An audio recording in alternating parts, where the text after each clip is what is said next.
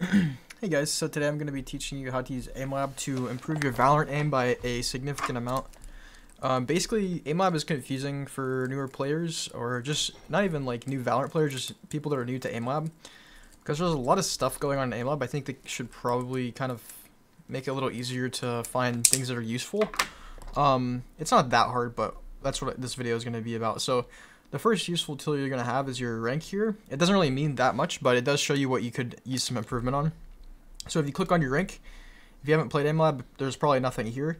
But basically, look at all these. There's 6 categories, and some of these are more important than others for Valorant, but we can practice routines that are relevant to each of these individually. So basically, that's what we're going to be showing you in this video. That's what I'm going to be showing you, and I'm not going to do one for all of them, but I'm just going to show you where you can find them. You can see some of mine are better than others, specifically perception and flicking. So if we go to training, this is a tab up here, the second tab. And then we're going to, basically what we want to do, we can either go game specific in Valorant, but what I like to do is, you know, these are the 6 tabs here that you're actually ranked on, right? So that's what I want us to focus on. So that's what we're going to look at. So right now we have flicking. Flicking is, basically each one has a lot of different things, and you can basically pick your favorite. That's the cool part about Aimlab. Some of them you're not going to like, and that's okay. Some of them, you know, you're going to love.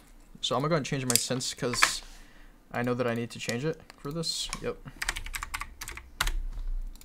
So now, oops. So now we're going to go ahead and pick one. So I'm going to go, I don't like tracking, speed. Let's actually do a grid shot, because grid shot is basically what I recommend people play. But I'm going to show you some other ones in this video as well that are very useful. So grid shot is a classic. My aim's probably going to be not perfect, but you get the point across.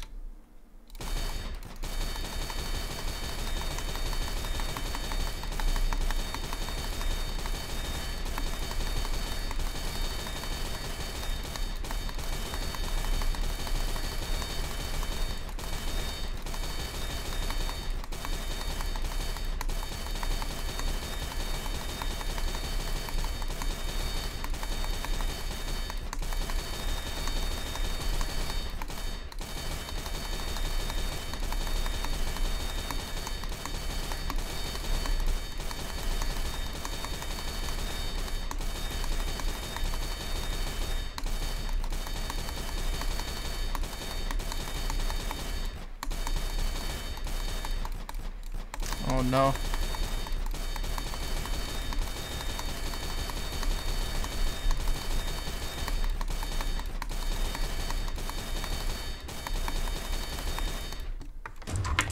That's a pretty trash score for me, as you can tell, minus 12% from what my average is. But the main thing that we're going to be looking at here is our score, but mainly accuracy and time to kill. So if we can keep our accuracy around 90%, that's what we want to do. You see mine's a little bit below because I'm shooting pretty quickly, and I'm expecting to hit the shots, but I'm just not hitting them because I don't have muscle memory built at this point in time.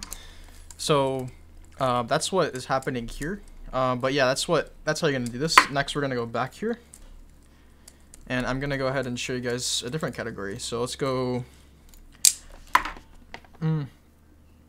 Honestly, perception's an interesting one. So if you're new to Valorant, or maybe maybe even if you're not, if you have trouble like figuring out where people are based on the sounds, this is very useful. So I'm gonna go ahead and do this, just show you what it is.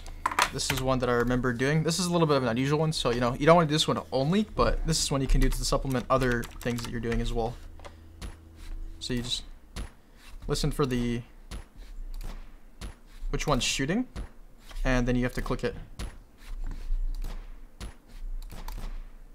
Try not to miss, obviously. This is hard.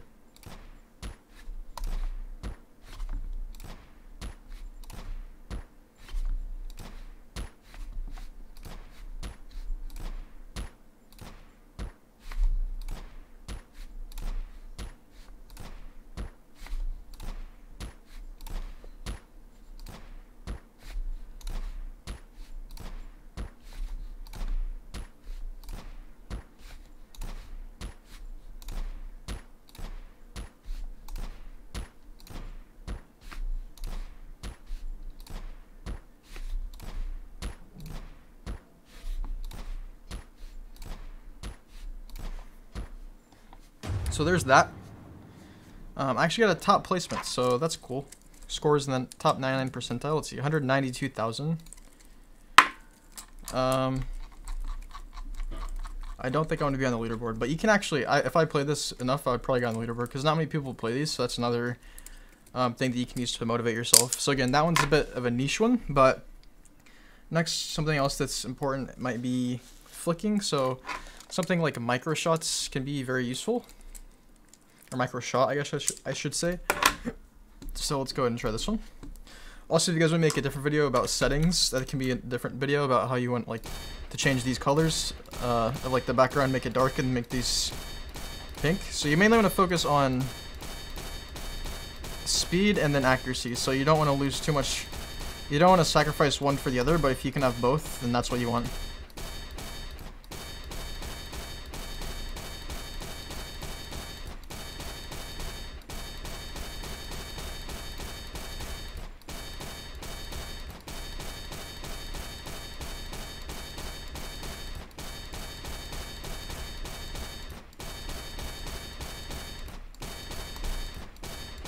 If you catch yourself missing multiple shots in a row, just take a breath, slow down, and focus on hitting the target. That's what I always used to do for GRIDSHOT.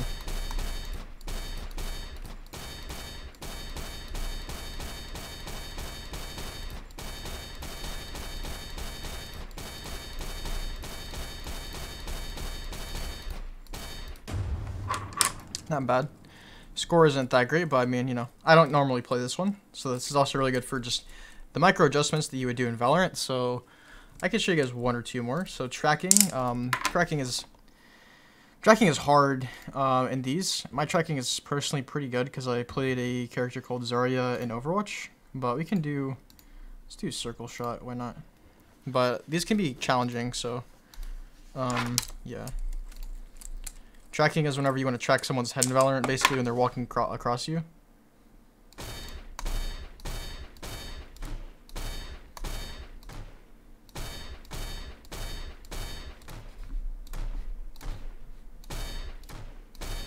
Yeah, this is tough.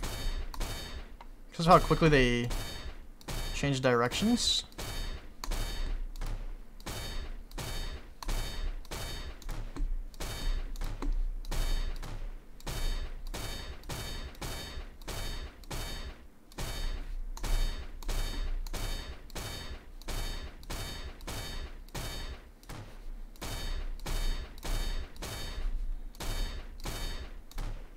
I think like 80 accuracy for this one. Above 80 accuracy is good.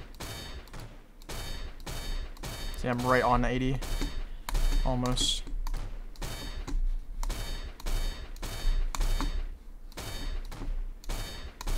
Also, of course, the more you do this, the better you're going to get. That's kind of the whole point of practicing something like this. Oh, yeah, also, if you want to know how to change the background color, change the target color, and turn off the weapon, then just let me know. I'll make a guide on that separately. So precision is one that we haven't done. Wait, no, have we? Let's see what cognition is. This one's hard. Okay, this is cool. Yeah, so this helps you, like, basically, it can help you make certain types of decisions in Valorant, I think. Like, I don't know exactly how to correlate it, but, like, maybe who you should shoot first type of thing. Basically, whatever color the middle dot is the one that you want to shoot. So red, red, blue, blue. Red, red, blue, blue, red, red, stuff like that.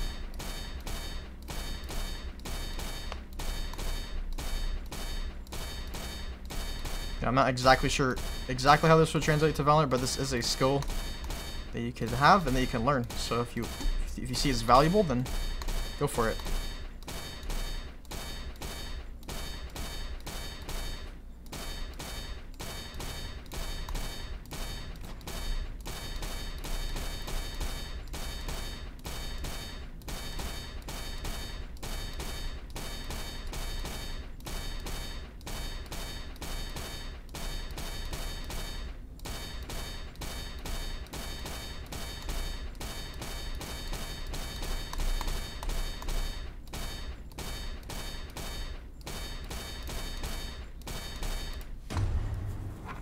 Not bad. So that's gonna be about it for this video. If you guys want more of Aimlabs, I can show you guys different things, or I don't know. There's also a Valorant tab. If you guys, I'm going to show you some things in here. These can be very, very useful for actual like Valorant maps. What I just showed you now is good for improving your aim and different mechanics related to aim. But if you want to improve aim on specific maps and just like map awareness, map how to peek on certain areas on certain maps, and I can show you guys that too. I think that would be an interesting series. But otherwise, leave a comment, like, subscribe. I will see you guys in the next one.